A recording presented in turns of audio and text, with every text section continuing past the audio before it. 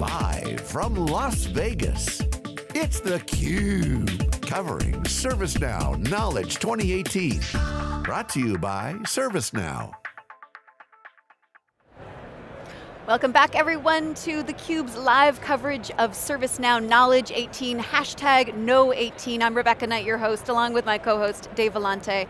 We have two guests joining us. We have Mitch Kenfield, who is an advisory principal, CIO advisory at KPMG, and Adrian Hubbard, service and process manager at Linklaters. Thanks so much for joining us. Thank you. Thank you.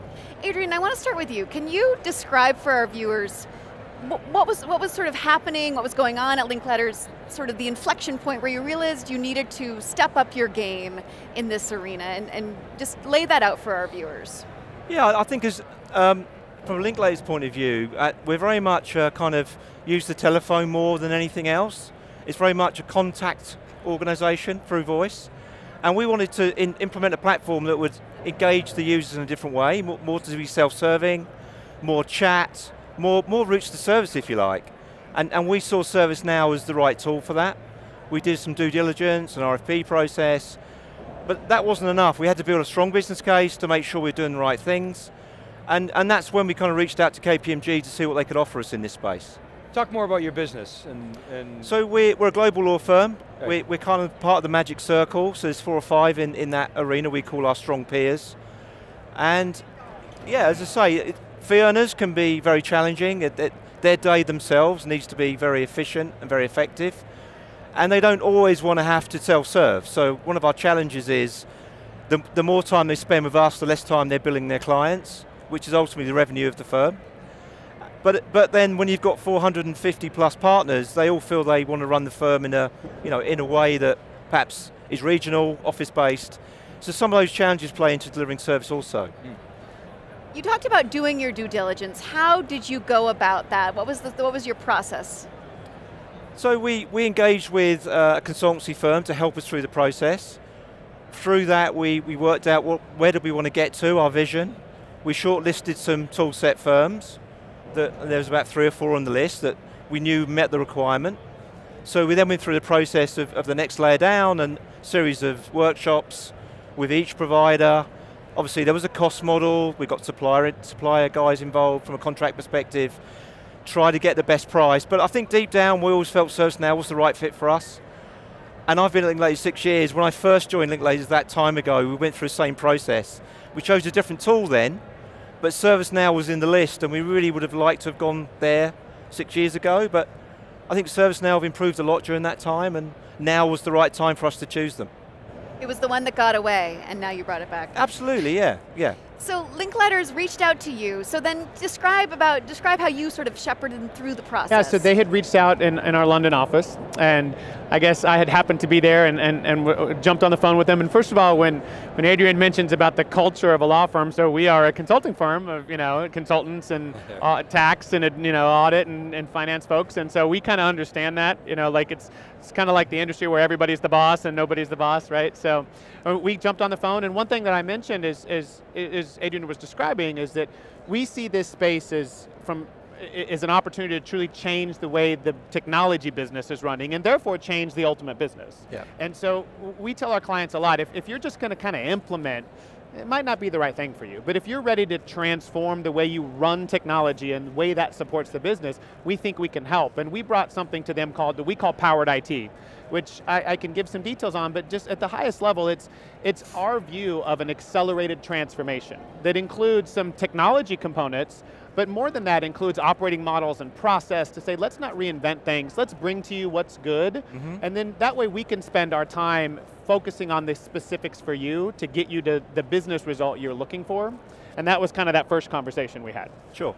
So the word agile transformation is popping into my head, right? I mean, it's such a common theme today, but is it relevant to what we're talking about? Yeah, absolutely. So I'll start, Adrian, and maybe you can give your perspective on it. So when we bring that, our view, and again, we call it power just as a tag, but really what it is it's an acceleration.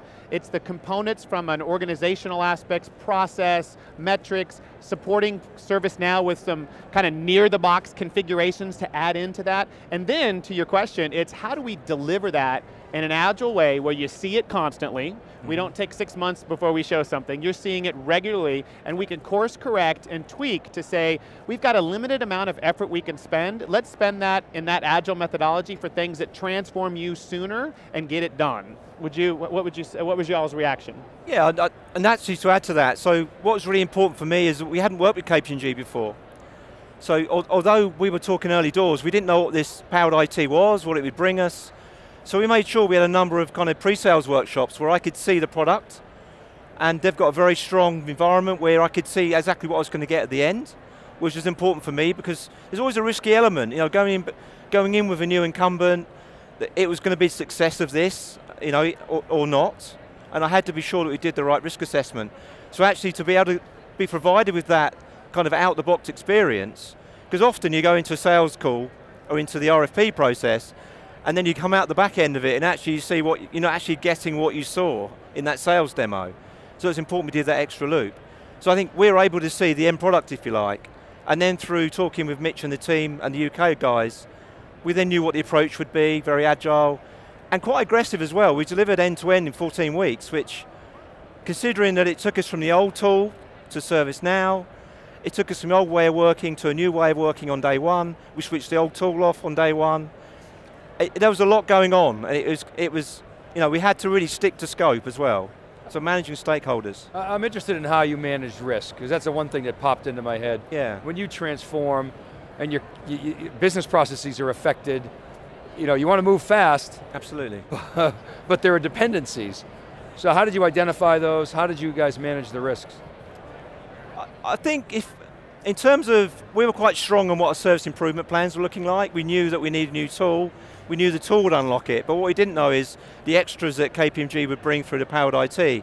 So it's more than just the tool set itself, it's actually the processes and the policies. So because we were able to look at those day one, we knew what the end product was going to be, and plus we went with the kind of the preferred powered IT platform. What we didn't try and do was to impose our current way of thinking. We took the KPMG way of thinking, which was the less risky approach. It meant that we weren't customizing, which was a big danger for us potentially.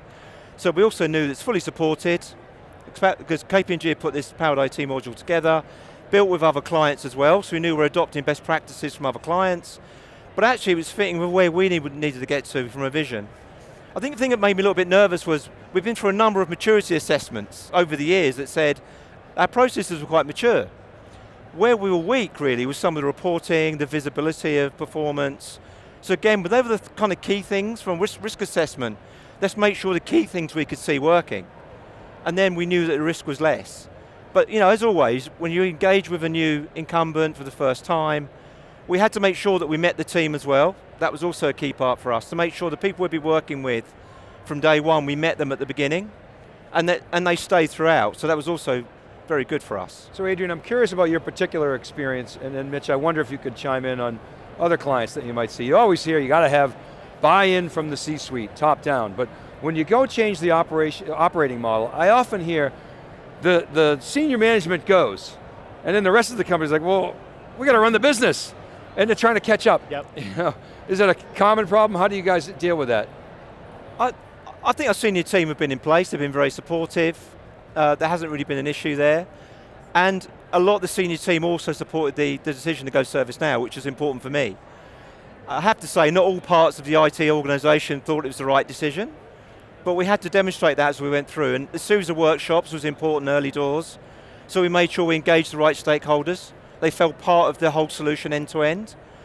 And yes, people tried to push the scope at times, tried to scope creep, but actually senior management were very good in supporting me to stick to scope.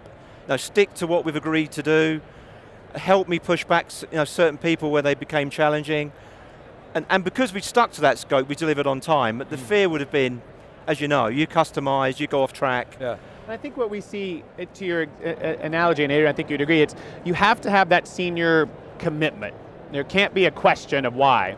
But what breaks down often is that kind of next layer of key managers and stakeholders that maybe didn't show up to that meeting and didn't and those are the little things that can kind of take it off the rail. And to your question earlier about Agile, the great thing about a well-executed Agile methodology is not about doing Agile configuration. It's about doing Agile business transformation. It's about having regular interaction points where those stakeholders are involved in the process. And every day they're in those sessions and they're seeing something and they get the chance and you connect together. And that's what gets you to the end of it, to where instead of just in 14 weeks, we deployed a technology that kind of feels the same way we used to work. You deploy a technology and people are doing things different, and that's a key aspect. A lot of repetition. A lot of repetition, a lot of over-communicating. And we tell our clients a lot, like it's going to be a rough 14 weeks, because you're going to be involved. This isn't the old... Tell me that. Well, it's not where you're going to give me requirements, we're going to go away and build something and hope we got it right, and you're going to say, like you said, that's not, well, I thought I was going to get, we're going to be in it, and the teams are working collaboratively, stand-up meetings, and all those kind of things. And it can be interesting, and for many of our clients, it changes the way they think about programs, right? So how's it going? I mean, what's the business impact been? It's been really positive. Of course, the toolset itself is really good. The fact you've got 20,000 people here kind of demonstrates that. But it is the industry platform, and there isn't anything that comes close to it, if we're being honest. But in terms of where we are now, we are gaining a lot of benefit from the dashboards, the reporting. We've still got to make sure the quality of data is good, of course, but actually visualizing our performance is really powerful. But we've also introduced new ways of interacting with our user base, so chat is a big thing for us. We now have a user portal that we want to market out to the firm. So we're trying to get away from the telephone as the first point of contact and move into other contact areas like the portal. So that's kind of areas that we need to kind of market outward. But we're about 3 months in from go live, so we're now kind of looking back on some of the improvements already that we want to make. So looking at how we're using it, working with teams on using it better. So the improvement cycle's kicking in. And we've already made some, some minor improvements, and there'll be more to come. So you avoided custom mods, which is very important, because the allure of custom modifications, it's so attractive, and then you get technical debt and you're stuck with it. What have you learned, if you had a mulligan, would you choose anything differently? Yeah, it's an interesting point, because I think one of the things we could have done better really was the training. Because what was really powerful about Powered IT, there was training material. We had to kind of adapt that for our own change process, of course. Understanding our culture and how training works with Linklaters isn't necessarily the same as perhaps other technology firms where they're expected to self-learn. Very much the model at Linklaters is kind of classroom-led training. That tends to be our culture. And we perhaps didn't do enough of that before go live. So yes, everyone went live day one, they could log a ticket, but they couldn't unlock all the other benefits of what we were really trying to deliver. So I guess the training is one of those areas that you could always overdo, but I think I would go back and arrange training earlier, make sure people know the training's coming, make sure their diaries are free as well, because we're all busy people. But I think other than that, I think we did a good job in the 14 weeks, but I'd come back and look at training again. And when was your go live? We went live on the 12th of February this year. Oh, okay. And single CMDB is the vision or goal, or? Yeah, so we went live with the CMDB. We now need to populate that out, and everyone knows that can be a pain point. So that's one of the kind of evolutions we're going through now. Yeah. But as I said, we switched off the old tool on the day one, so we had to make sure the customer-facing processes were working, that we could make control changes, problem management, could deal with issues that reoccur. So all that was in place. But actually we've unlocked the power of the tool for visibility. Managing the tasks across teams is quite big for us to as well. But the whole transparency of data has really improved the way we work. Great. I think one aspect, to play on your question, there are certain aspects of the platform in that transformation that you may not do all, but you need to design and architect right the first time. So on the CMDB, you may not have it all the way populated, but if it's not architected with a good CMDB data model, it'll catch up later on, to your point. And so a lot of, I think, that effort is, a certain amount of time you have to show value, and then you lay that groundwork, you start improving, and then you make the decision of if and when do we expand into new things? Like when do we move into new areas outside of the core and those kind of things? Well, you know this, Mitch, too, and I wonder if, I'm going to comment, maybe you could give me your observations. early on in the ServiceNow, before the big ascendancy, a lot of mistakes were made in terms of companies not standardizing, getting the CMDB architecture right. For a lot of reasons, you had politics, people were trying to slide it in. And now you see a much more consistent vision around CMDB, how to architect it, single CMDB, one throat to choke, essentially. Yeah, I agree totally. And I think if you look at the ecosystem of what this all is, you have to level set on it. It was drastically different from a platform perspective and mature 3 or 4 years ago than now. And to your point, I think there were a lot of relatively quick implementations, if you will. And again, quick implementation's okay as long as it's architected and thought through for the long term. And I think we're seeing in the market some implementations that maybe made some shortcuts, if you will. But to your point, the things that you got to get right. You got to get the CMDB and the data model, that layer right. You got to get the employee experience right. You only get one chance to set an employee experience. If you underwhelm, then you've lost that audience, right? Then they're like, well, yeah, And you only get one chance to have some transformation. It doesn't have to be, going from crawling to, sprinting, but if you go from crawling and it feels kind of the same way, you lose interest in expanding the capability. So I think that's, we've all, the ecosystem has learned from that, and there are some things you got to get correct.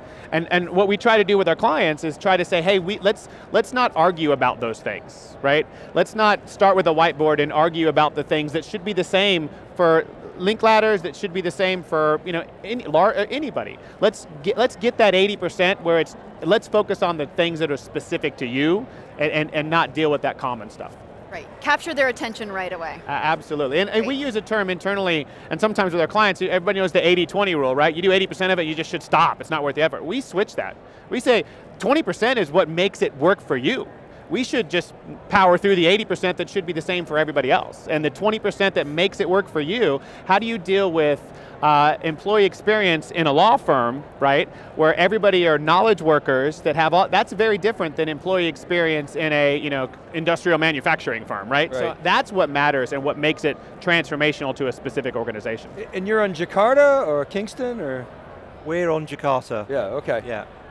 Great. Yeah. And again, because it's delivered through Powered IT, KPMG do a lot of the testing. Once the new version is available, it's their offer to us in terms of making sure that it's fit for purpose for their Powered IT platform.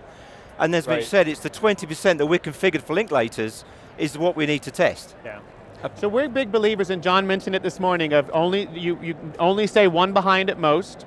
We're big believers in we should help our clients learn what's in the new upgrade and how it applies to them. So we've heard this week, there's some great things coming out with London, some new things in the experience, in some automation, some so on. So our job is to bring that to our clients with Powered and say, yep, we're ready for you, here's what's in it, and by the way, here's what they've advanced, and here's what you should look to add, and let's have that ready for you. So you keep people, at worst, N-1. Correct. Is really your objective. And our general advice to clients is, if you need to go to N, if there's functional new capabilities that change your business, go to N right away. Right. If it's more just add-ons, stay at N-1, learn from the others and keep advancing, but never go later than that, absolutely. But ServiceNow will allow you to be N-2, right? Yes. They will. Going forward, they're going to keep you more to N-1. Pushing you along, right. Exactly. So you want to say just one release back, and you want to make sure, and again, to use that term I used earlier, as long as you stay near to the box, and out of the box is, you can't, if you turn it on, it's, you need to add it, get it into your environment, you need to tailor it, right? But there's a fine line between staying close to that and doing way too much, and over-configuring, not even customization, just making it to where it's, it's really complex, and that's where we try to keep our clients away from. Do they still do cakes? You get a cake? Yes. Had a good one. Yeah, we had a really good one on Go Live. Yeah, it's actually on LinkedIn, so yeah, go and have a look. Bunch of law books, it looks really smart. It looks really good. Great. Yeah, looks very good. And it tasted great too. That's important. Adrian, Mitch, thanks so much for coming on theCUBE. We had a great time talking to you. You're welcome, thank you. I'm Rebecca Knight for Dave Vellante. We will have more from ServiceNow Knowledge 18 coming up just after this.